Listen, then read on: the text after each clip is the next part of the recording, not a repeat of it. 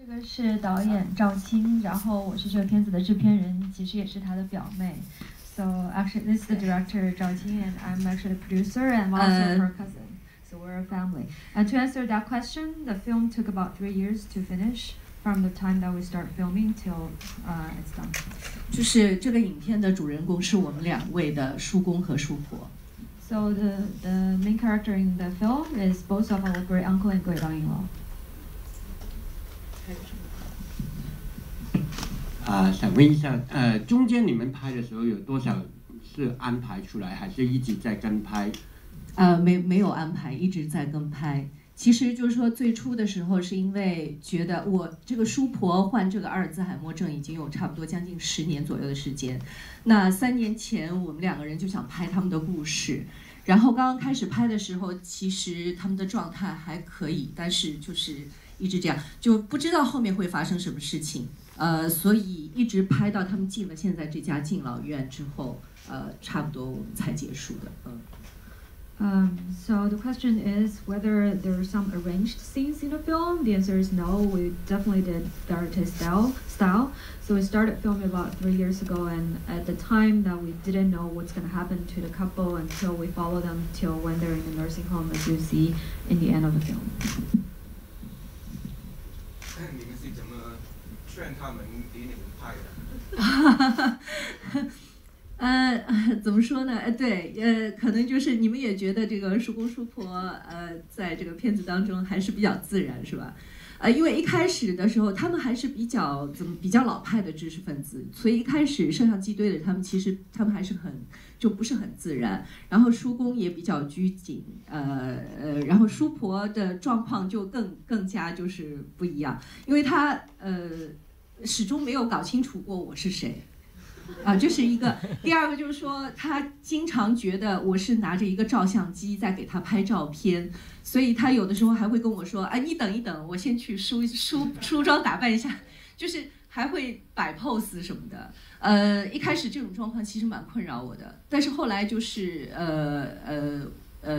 我就是经常有事没事就拿着摄像机去，所以他们慢慢就熟悉我，叔婆也熟悉我。虽然他没搞清楚过我是谁，但是熟悉我，也熟悉摄像机的存在。时间长了以后，我跟他们之间好像就是还是很互相很信赖。而且另外有一点就是，我一直很尊重他们的这个生活状态，就不去给他们任何的那种去想就是怎么说想去改变他们，就让他们自己选择该怎么样就怎么样。这个过程当中，他们其实还是碰到很多事情，都是按照他们自己的决定来做。So the question is that how do we persuaded the couple to be on camera? And actually, when we started, it was a little bit difficult because they're old intellectuals, so it's a little bit uncomfortable for them to be on camera, especially for our great uncle. But for our great aunt-in-law, it's a different story because she's kind of confused, doesn't know who she is, so she's trying to pose in front of the camera because she thought the camera is a still camera. So anyway, but she was trying to, put the camera more and more so that they get comfortable around the camera. And after a while, they kind of got used to it.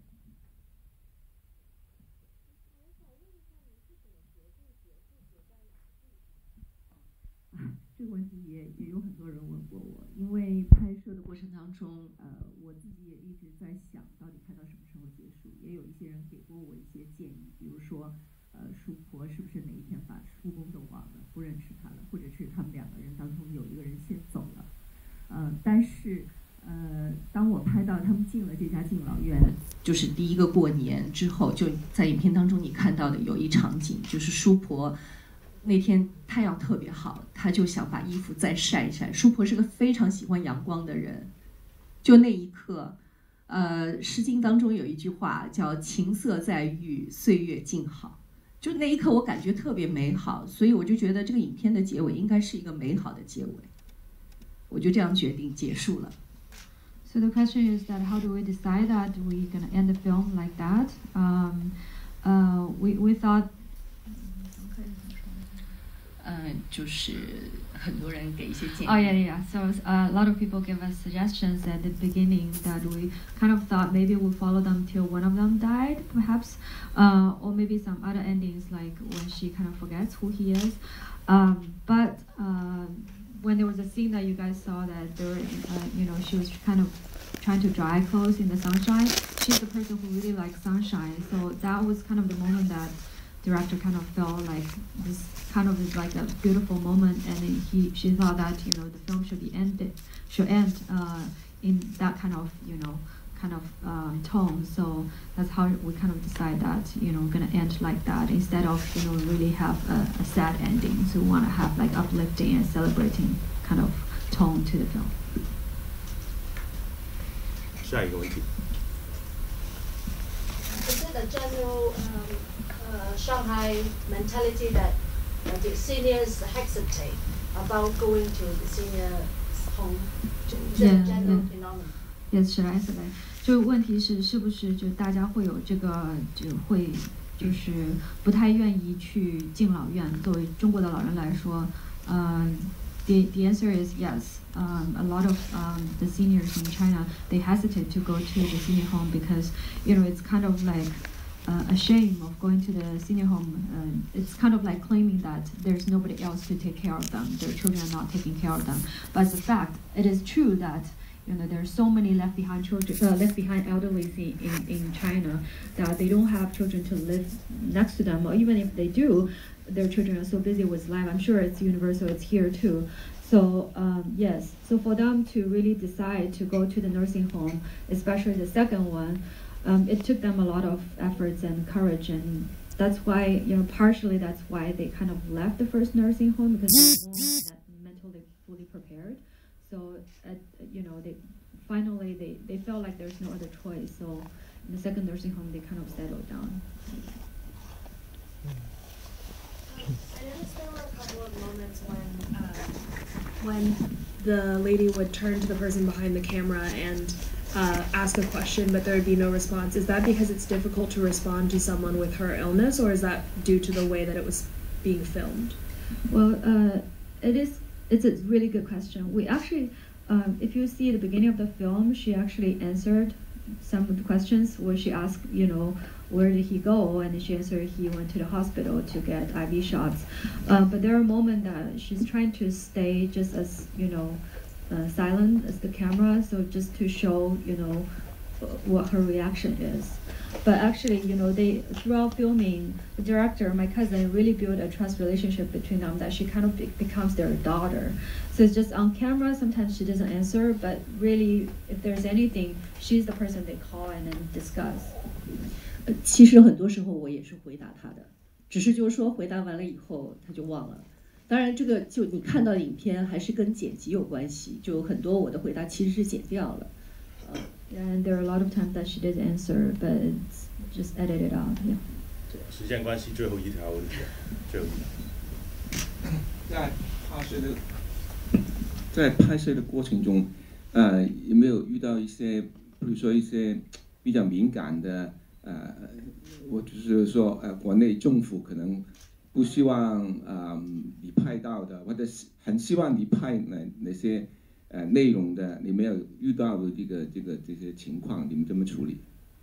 是这样，我觉得因为主要还是他们两个人的故事，可能这个里面碰到一个最大的问题是我陪他们去看了很多养老院，因为这个他们本身也需要找一家养老院，这个涉及到一些就是怎么说，比如说他们那个医院也有那个就是阿尔兹海默症病人的那种护理医院，其实他的护理情况并不是很好，这种地方也不太会让我拍摄。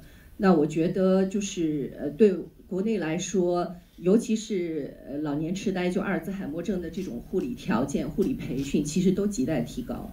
这个可能是现在政府非常需要重视的一个问题。So the question is that if there's anything in the film that's kind of sensitive that the government doesn't want us or really want us to film, the answer is that mostly we kind of just focus on the couple, so we didn't have that many issues. But throughout filming, my cousin followed them to many nursing homes, and there was including one which we mentioned in the film, but we didn't film. it's the mental hospital, because the condition in the mental hospital is not really ideal, so they didn't want us to film. So that actually kind of raised the awareness that in China we really need more public awareness to kind of improve the facility of these nursing homes and also improve the caretaking of the Alzheimer patients. Yeah, so that says that part of the story. 其实有很多护理院是不收那个阿尔兹海默症老人的，所以大部分现在国内就大陆这边起码就是大部分这样的老人都只能在家里。So yeah, many nursing facilities actually don't admit Alzheimer patients. So most of them actually stay at home, trapped at home. Yeah, so for them it's very lucky that they find a nursing home that can take both of them. But a lot of the people in China cannot. 谢谢啊，现在时间已经够了，谢谢两位，谢谢。大家可能拿到我们给的一个手绢，给大家的一个纪念品，因为那个我们的叔婆特别喜欢手绢，然后给大家一个纪念品，希望大家那个背后有我们的二维码 Facebook 和那个 WeChat 的，希望大家关注我们，谢谢。如果你不是